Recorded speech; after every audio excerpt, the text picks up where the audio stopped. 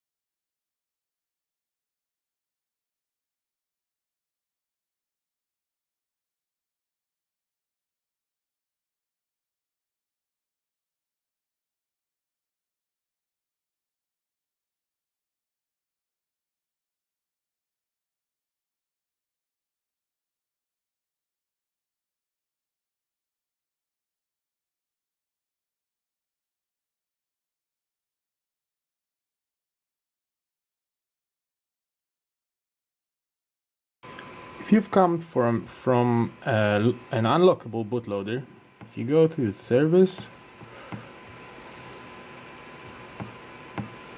you might find that after rooting,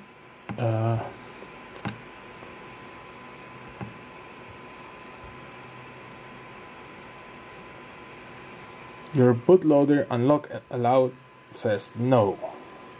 There's a simple fix for that, and I'll attach the link below the video. So don't worry, your bootloader is still unlockable.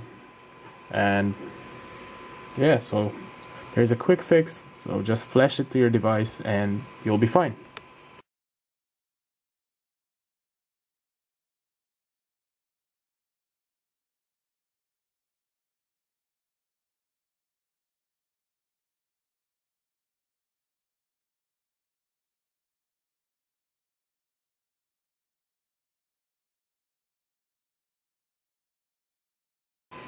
So after you've renamed or deleted the file, press the power button and restart the device.